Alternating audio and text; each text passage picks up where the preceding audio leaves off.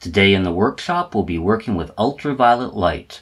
We'll learn how to safely generate UV light, and we'll examine two sensors that we can use in our projects. We'll even build a UV index meter that we can use to keep ourselves safe in the sunshine. So grab your shades and sunscreen, and welcome to the workshop.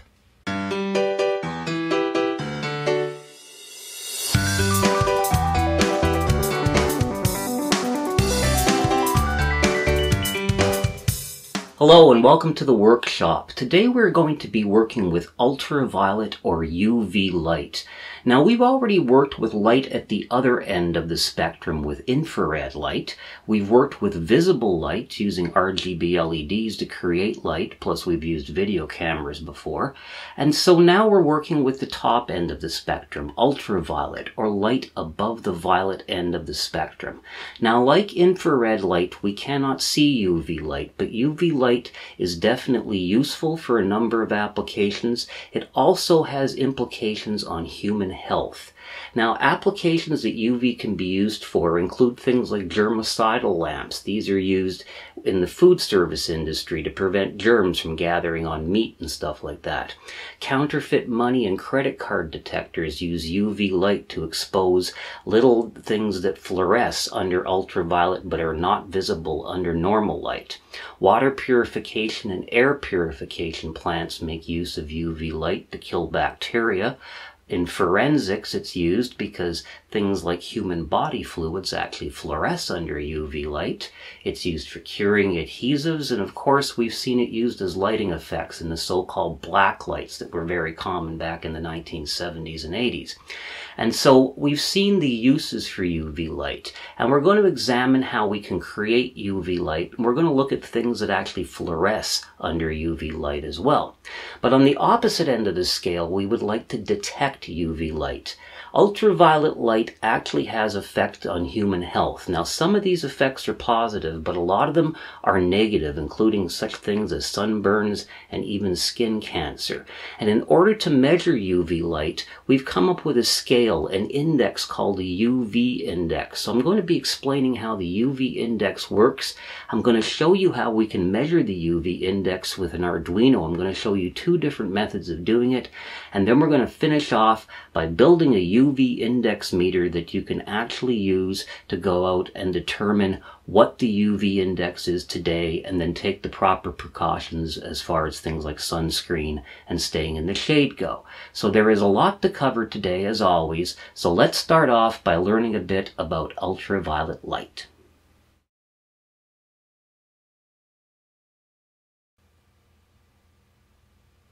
Ultraviolet light was discovered by Johann Wilhelm Ritter in 1801, the year after infrared light was discovered. Originally it was called oxidizing rays, and interestingly enough, infrared light was called heating rays. The modern term for it is ultraviolet or UV light. Ultraviolet literally means above violet in the electromagnetic spectrum. Now here's a chart of the electromagnetic spectrum, ranging from very long wavelengths, or radio waves, to ultra-short wavelengths, or gamma rays. You'll notice that ultraviolet light sits between the visible light and X-ray light band on the spectrum. Now the UV spectrum is actually divided into multiple sections, and there are many ways of dividing it. One of the most common is to divide it into three sections. UVA, which is the section from 400 nanometers to 315 nanometers in wavelength. This is often used with black lights and is not absorbed by the atmosphere. UVB, from 315 nanometers to 280 nanometers, is the light commonly used in suntan booths. Most UVB is absorbed by the atmosphere, but some of it gets through. UVC, from 280 nanometers to 100 nanometers, are often used for germicidal lights. All UVC light from the sun is blocked by the atmosphere. Here's a section of the spectrum that has visible and ultraviolet light. Notice where UVA, UVB, and UVC lie in the spectrum. Exposure to UVC light is dangerous to human health. Moderate exposure to UVB light is actually good for you. It produces vitamin D, which is essential to human health, and serotonin, which makes you feel happy. However, excessive UVA and UVB exposure can damage the dioptic nerve and the retina in your eyes. Excessive UVA and UVB exposure can also damage your skin, ranging from a bad sunburn to even skin cancer. In order to measure UV light, a UV index was created in the early 1990s.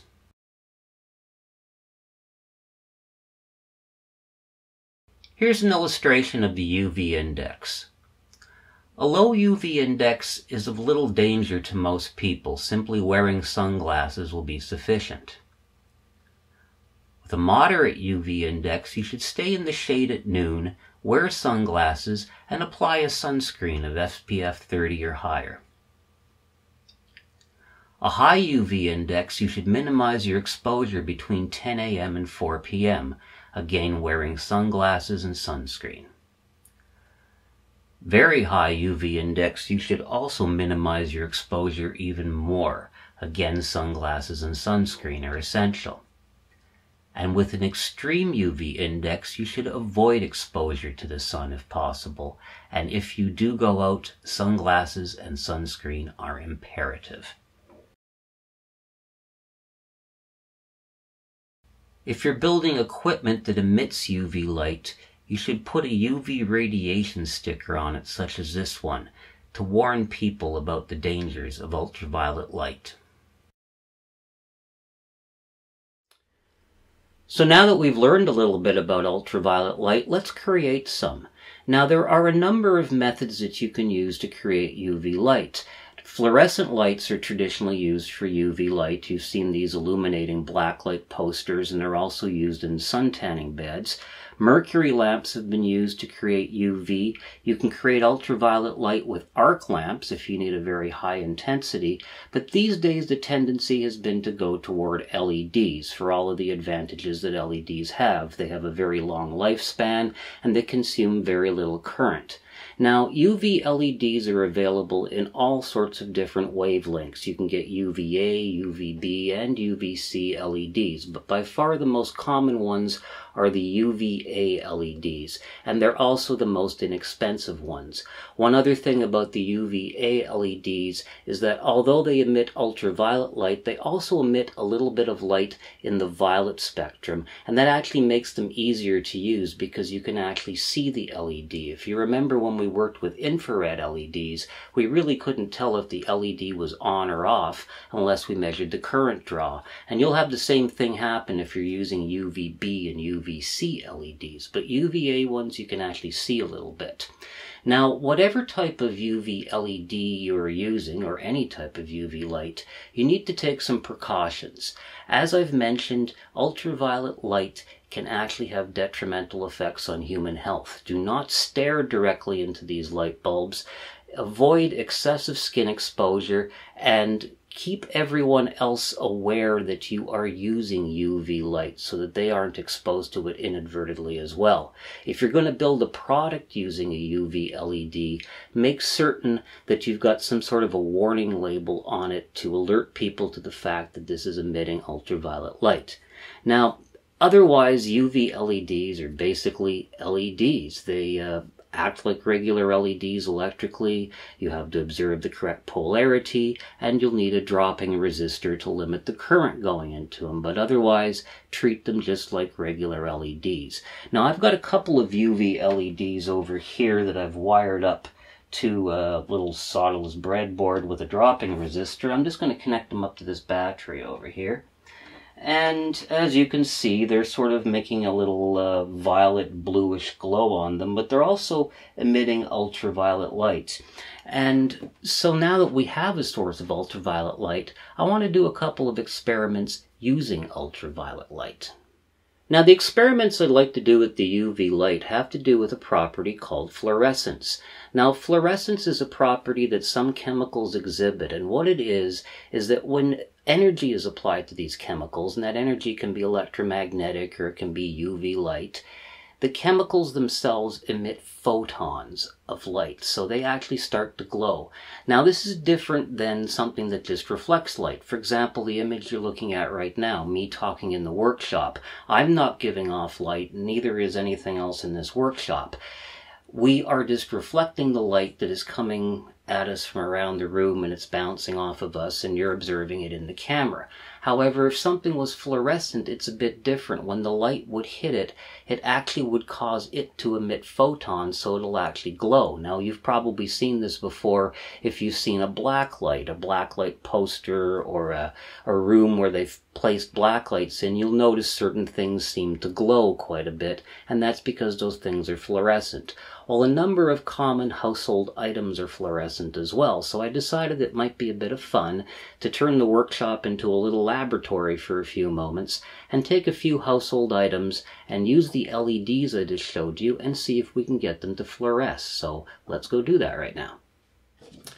Now, for the first experiment, I've made a little sign for you folks. Now, as you can see, it's a wonderful sign, but it's got a bit of a problem. It's on a piece of yellow paper, and I used a yellow highlighter to make it, so it's not the easiest thing in the world to read. However, under ultraviolet light, things are a bit different, so let me show you. We'll bring it down over here, and we'll dim our lights a bit here so we can see it.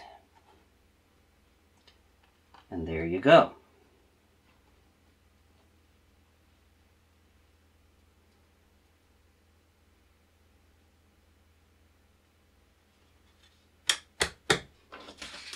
The chemicals inside the highlighter actually fluoresce. Here's something else that we can try. Now, I've got two liquids over here. I don't normally, by the way, allow liquids in the workshop, but I'm going to make a little exception today, so hopefully I won't spill it. And as you can see, I've got two liquids here. And I'm going to put them down over here, and we're going to do an experiment on them. Now, on the first one, I'm shining my bulbs, and it's pretty well what you would expect. The glass is reflecting some of the violet or bluish light that we've got, but nothing's really happening. But when I go to my second liquid, take a look at that. The liquid itself is fluorescing.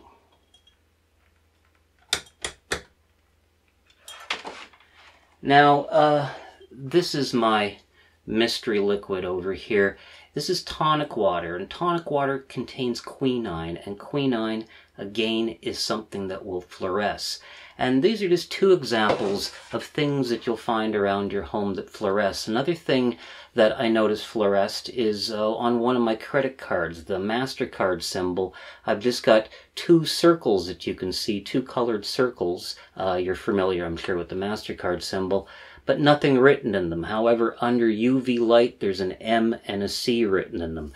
On a Visa card that someone else has, I noticed that there's a little bird symbol that doesn't appear when you see it in visible light, but you can see it under ultraviolet light. And of course, as I've mentioned, this is being used as a counterfeit money detector. Several different bills, including American currency, have little UV markings on them, and they can be seen only under ultraviolet light. And so this is the property of fluorescence. And so this has been great. We've seen that we can create ultraviolet light, but what we really want to do is detect UV light and accurately measure it so that we can get a UV index. So let's move on and do that now. The first UV sensor that we're going to look at is an analog UV sensor. Now, analog UV sensors are very simple devices. They essentially output an analog voltage that is proportional to the amount of UV light that they are receiving. Now, the sensor I'm using is called an SENS43UV, and I should mention this is not necessarily the most popular sensor. There are a number of other sensors with different part numbers, but they all work in basically the same way, and most of them use the same sensor chip. Now, you can also get devices from, for example, Adafruit and SparkFun that have different part numbers but basically work the same way. Now these devices, as I said, are very simple to use. They basically have a power supply input, and most of them can accept power supplies from 3.3 to 5 volts, so they're compatible with most logic circuits. And they have an analog output, and the analog output voltage will raise proportionally as the UV index goes up. Now I should mention this output voltage is very minute, and I'll talk in a few moments about what to do with such a small voltage. But otherwise, it's a pretty easy device to use. So let's take a look at how it's hooked up, and then we'll do a little experiment with the SENS43 UV sensor.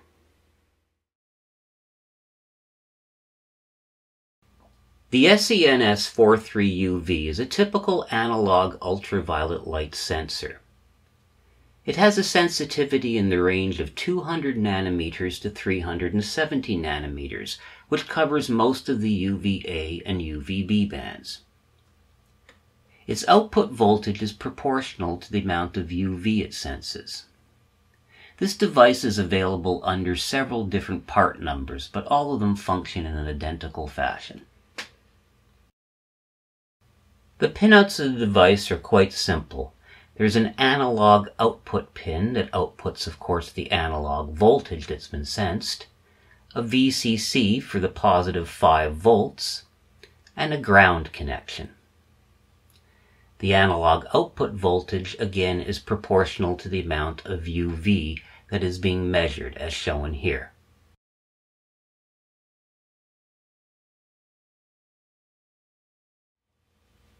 So this is the setup I'm using to test my analog UV sensor, the SENS43 UV. This is the sensor itself down over here, and I've got it wired up through my 5-volt power supply on my bench and to this analog multimeter. Now the reason I chose an analog meter instead of a digital one is I thought it might be easier to see trends. In fact, if you can look right now, I'm getting a very slight voltage on this over here. Now this gives out a fairly minute analog voltage, but we will see it respond when I add some UV light. So I've got my UV light source, and I'm going to aim it at it. And as you can see, I am getting a reading. There you go.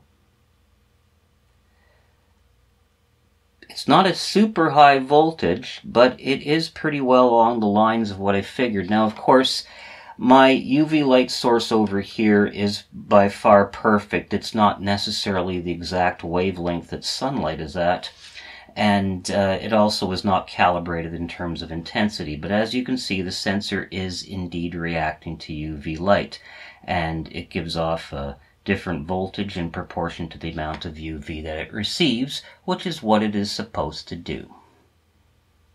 So as you saw from the experiment, the SENS43 UV is indeed responding to the ultraviolet light source. Now, whether it's responding accurately or not, I don't really know, because obviously the UV light source I'm using is not in any method calibrated. But it does seem to work. However, as you've noticed, it gives out a very minute voltage.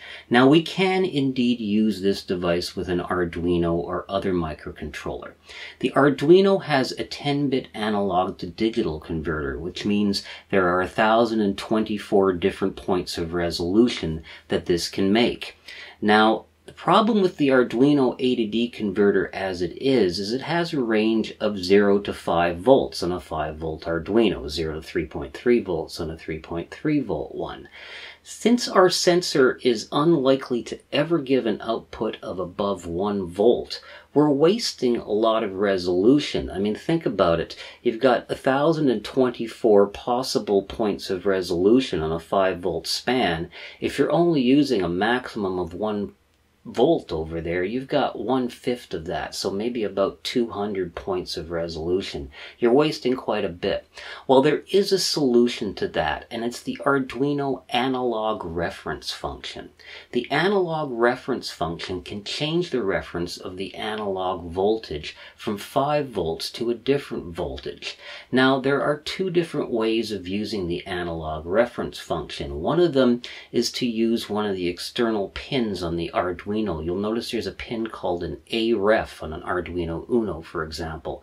If you feed a reference voltage of less than 5 volts into that and use the analog reference command to point to that, you can use that as your voltage reference. So you could feed, let's say, a 1 or a 1.5 volt voltage reference into it and use that instead and get much more of the range of the converter. Another way you can do this is with software, and the analog reference command has a number of internal voltage reference points. One of them happens to ideally be at 1 volt, and it will work very well with this particular sensor. Now, if you'd like some more details about that, I'd urge you to take a look at the article that accompanies this video that you'll find on the dronebotworkshop.com website, because I explain it in more detail. Now, I'm not actually going to hook an Arduino up to this for a couple of reasons. It is a very low voltage, and once I do, here in the workshop, we really don't have a proper source of a calibrated UV light. In fact, the only way to really do that would be to take it outside. And since I've got this hooked up to an Arduino, I'd need to have some sort of a display, etc. It's not really worthwhile because I have found a better sensor to use, one that is much easier to use with an Arduino. And that's the sensor I want to take a look at right now. Now, the next sensor we're going to look at, and the sensor that I'm going to use to build the UV index meter, is called an SI1145. Now, this is a very interesting and unique device. It is actually meant specifically to give you a UV index reading, and a very accurate one, down to 2 decimal points. But what's unique about it is it doesn't directly sense ultraviolet light, amazingly enough. It senses infrared and visible light from the sun, and it uses an algorithm to calculate the UV index. And now, while that might sound a bit strange, it certainly does to me, this device is very accurate, and in the experiments I've done, it matched what my weather service was giving me for the current UV index just about perfectly. It is supposed to be a very accurate device. Now, this device is an I2C device, and so as such, it's very easy to interface not only to an Arduino, but to other microcontrollers and microcomputers, such as, for example, a Raspberry Pi. It's also available in a number of different packages. Now, Adafruit makes this device in a couple of packages as well. I'm not using theirs, but you can certainly use theirs. In fact, we're going to use one of their libraries to drive the device. One of the ones Adafruit makes is part of their Flora line of wearables, and I think a UV sensor for a wearable is an excellent thing. You could build a garment that actually warns you that there's too much sunshine today, we better get into the shade. So this is a pretty fascinating device, so let's take a look at the SI1145. The SI1145 is a UV index sensor with an I2C bus connection. This unique device uses a combination of visible and infrared light to calculate the UV index. The UV index reading is output directly, so no conversion within software is required. The device also outputs the level of visible and infrared light. This sensor is actually available on a number of different module configurations with different pinouts. However, they all have the following 4 pinouts in common. The VCC, or power connection, which is typically 5 volts. A ground connection. The SCL, or clock connection, for the I2C bus. And the SDA, or data connection, for the I2C bus. So now that we've seen a bit about the SI1145, let's actually put it into action. We're going to hook it up to an Arduino and write some code for it. So let's go ahead and do that. Hooking the SI1145 up to an Arduino is quite simple. We will of course need an Arduino. I'm showing an Arduino Uno here. And an SI1145 sensor. Now, your sensor may not look like the one I illustrate here, but it should have the same connections. Begin by connecting the 5 volts in the Arduino to the VCC on the SI1145. Note that yours may be labeled VIN or VDD. It's the same connection. Next, connect the ground from the Arduino to the ground on the sensor. The SDA line on the SI1145 is connected to either the dedicated SDA port on the Arduino, or if your Arduino does not have one, to analog input A4. They are the same connection. In a similar way, the SCL connection goes to the Arduino's SCL output or to analog pin A5.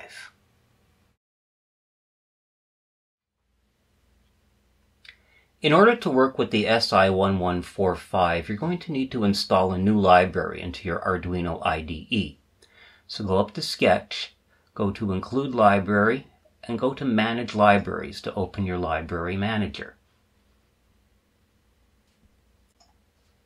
Once the library manager is opened, type SI1145 into the filter box. You should see the Adafruit SI1145 library. Now in my case I've already installed it, but if you haven't installed it, just click the More Info button. A little button will occur over here which allows you to install the library. Click the button and install the library. Once it is installed, you can close your library manager. Now let's run an example sketch that comes with the library. Go into Examples and go down to Examples from Custom Libraries and look for the Adafruit SI1145 library. You'll see one example, SI1145 test. Let's open that up.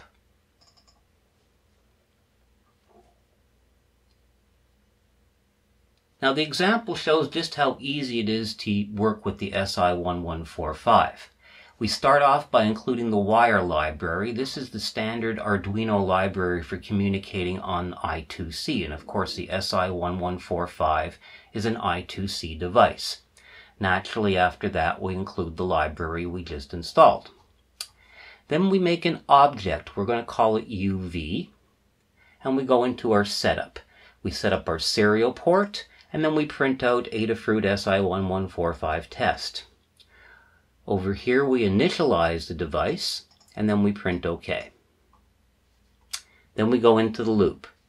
First we simply print a separator, and the SI1145 can also look at visible and infrared light. So we'll get the readings off of that right now. The read visible reads the visible light, and read IR reads the IR light. So we're going to print those two values out there just for our information. Of course, what we really want to determine is the UV index. And so we do that down over here. We create a float called UV index, and we do the read UV. Now, it turns out that the output is actually multiplied by 100. So in order to get the real result, we need to divide by 100. So this statement will divide the UV index by 100. And then we simply print out the UV index value to our serial monitor. We add a 1-second delay and repeat the loop over and over again. So very simple. Let's take a quick look at how it works. So here you can see I have my SI1145 connected to an Arduino. Now, unlike most of the experiments I've done before, I elected not to use a separate solderless breadboard. Instead, I used one of these prototyping shields, which is simply a shield that sits on top of the Arduino. It brings all of its pins out and also has a solderless breadboard on it. The breadboard's actually optional. You can also wire things directly to the proto board. The reason I did this is I want to make this pretty well a self-contained unit, because my intention is that once we get this working the way we want it to work, I'm going to take it outdoors and actually measure some real sunlight. So I didn't want separate breadboards and components all over the place. However, you can of course just use a regular solderless breadboard. And the connections are naturally very simple. There's only 4 connections from the device to the Arduino, and 2 of them are power and ground, and the other 2 being the other 2 I2C connections. So at any rate, I've got this sitting here right now. It's running. As you can see in my serial monitor, I've basically got no UV, which one would expect in a workshop in a basement. So I've got my UV LEDs. Now, of course, this isn't a calibrated light source. I'm going to get readings all over the place, but what I want to do is just make sure that I am reading some UV.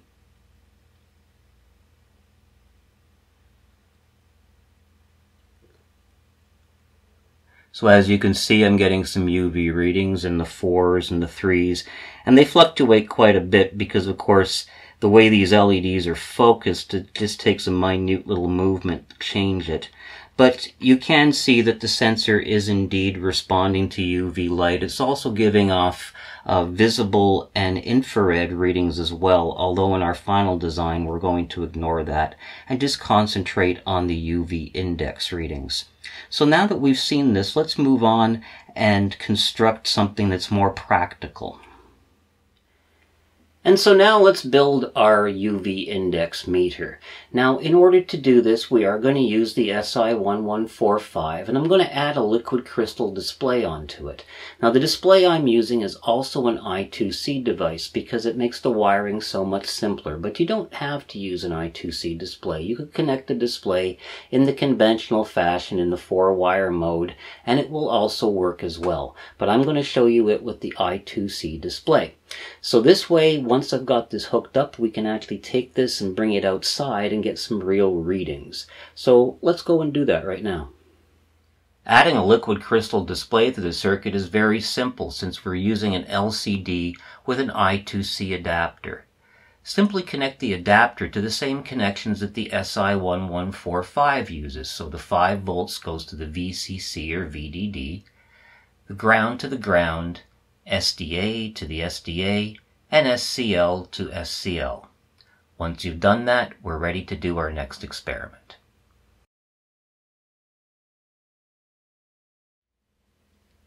Now here's the sketch we'll be using for the UV index meter. We start off again by including the wire library for I2C, and then we'll install the liquid crystal I2C library. This, of course, drives the liquid crystal display. And we include the Adafruit library as well for the SI1145. Now first of all, we are going to set up the LCD pinouts. So we define a number of integers over here for the LCD pinouts and the I2C address for the LCD. Now these pinouts are pretty specific to the I2C adapter for the LCD. If you want more information about this, I did an entire video and article about using LCD displays, and you might want to check that out. Also, you might want to check into the I2C address of your particular LCD display if you don't use the same one that I do, because it may be different. So this is the value that I'm using for mine. Then we actually define an object that represents the LCD. So this is the LCD object, and we map out these pinouts over here. These are actually the pinouts on the little I2C adapter that connects to the LCD display. Then once again, we're going to define an object for the Adafruit SI1145, and we call it UV. Now the setup is very simple. We just start the LCD display as a 16:2 display, and we initialize the sensor. And the loop is also quite simple. We start off by reading the UV level. You'll notice this is exactly the same as the example sketch. We just use the read UV and we divide it by 100 to get the actual UV index. And then we'll simply display this UV index on the LCD. So we clear the LCD. We set our cursor to the very top line in the very left-hand corner. We print out the words UV index with a space after them, and then we print the UV index itself. Now on the bottom line, we're going to set the cursor to the bottom line over here, and we're going to print out a little warning about the UV index. So if the UV index is less than 3, then we're just going to print it's a low UV level. If the UV index is between 3 and under 6, it's a medium level. If it is between 6 and 8, we're going to call it a high UV level, and anything over 8 is considered extreme UV. So again, we just print those results on the second line. Then we'll delay everything by a second and do it over and over again. So quite simple. Let's take a look at it in action right now. So here's our UV index meter with its LCD display, and I'm going to just give it a bit of ultraviolet light. And as you can see, I'm getting a reading out of it. Very spasmodic reading, but I would expect that because I'm certainly not using a calibrated light source, and these LEDs are pretty focused. But it certainly seems to work. So it looks like our little UV index meter works quite well, but before I bring it outside in the sunshine to give it a real test, I want to add one more enhancement to it. Now this isn't absolutely necessary, but I thought since this is going to be something that is measuring the ultraviolet index outdoors, we might also want to know what the temperature is and what the humidity is. And so that's an excellent application to add a temperature and humidity sensor. Now most of the time I use temperature and humidity sensors, I use the DHT22, and I've used it in a number of other projects and experiments that you've seen here in the workshop, and it works quite well and it's fairly accurate. But the one I'm going to use today is a bit different. It's called an AM2320, and it looks identical to the DHT22 and DHT11. In fact, the only difference I can see is that it's a different color. It's black. But in reality, it is not the same because the 4 leads on it are not the same connections that the DHT22 uses. This is another I2C device. It's an I2C temperature and humidity sensor, which has an accuracy comparable to the DHT22. And so being I2C, it's going to be very easy to add this to the design we already have because we've got an I2C display and an I2C UV sensor. It's just one more I2C device. And this shows you, by the way, the versatility of the I2C bus. So let's add our temperature and humidity sensor and finalize the design of our UV index meter. Adding the temperature and humidity sensor to our circuit is as easy as adding the LCD was, because again, this is an I2C device. So we add the AM2320 temperature and humidity sensor and connect it as follows. Notice the pinout of the device. From left to right, the first connection is the VCC or 5-volt connection. The next connection is the SDA connection. The third connection is the ground connection, and the final connection is the SCL connection.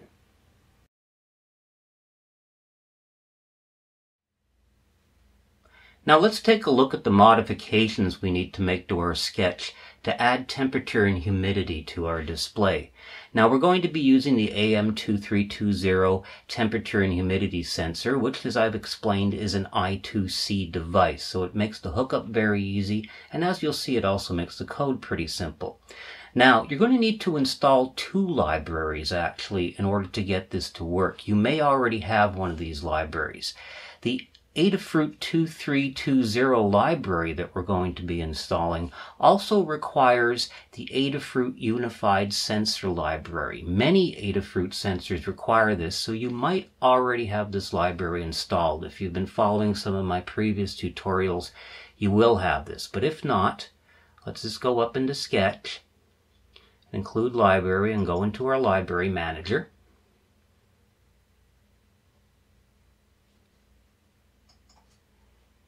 And once it opens, filter everything by Unified Sensor. Now you're going to get quite a few listings. Go down near the bottom because these are alphabetical and look for the Adafruit Unified Sensor.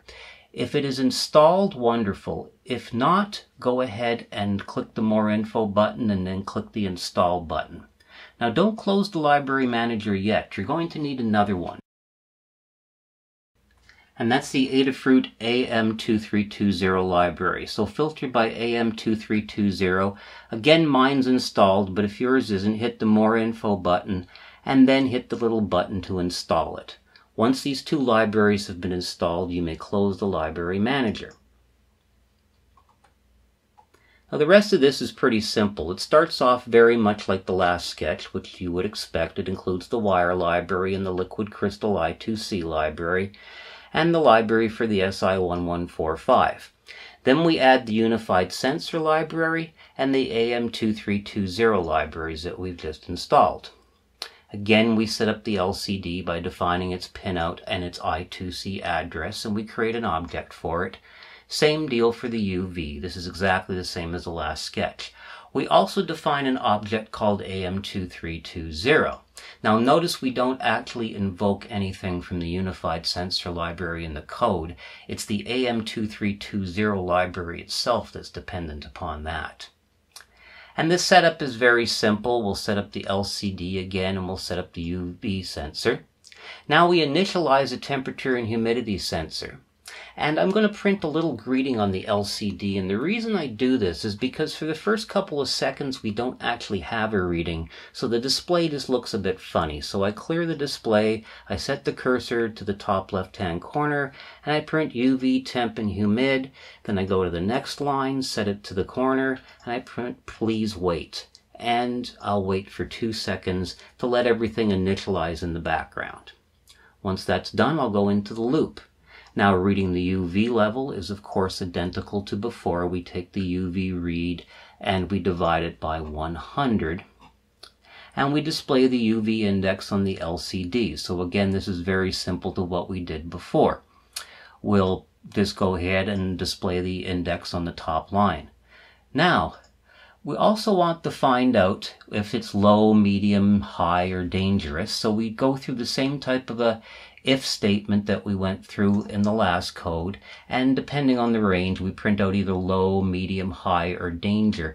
And I shorten the words because I want to print these all on the top line, and I only have 16 character, so I couldn't print the word moderate, for example. There weren't enough characters to do that. And then we go to the bottom line, and this is where we're going to display the temperature and the humidity. So we set the cursor again to the corner, and then we print out a T, which is going to represent our temperature, followed by a space.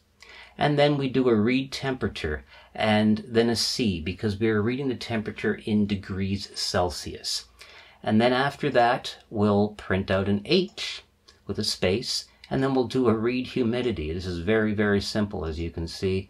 And then we will print out the humidity itself, followed by a percentage sign, because humidity is done in percentage. Then we're going to delay for 3 seconds, and this lets all of our different sensors, the AM2320 and the SI1145, have time to reset, and the temperature and humidity probably won't change very much within 3 seconds, and we start the loop over and over again to display it.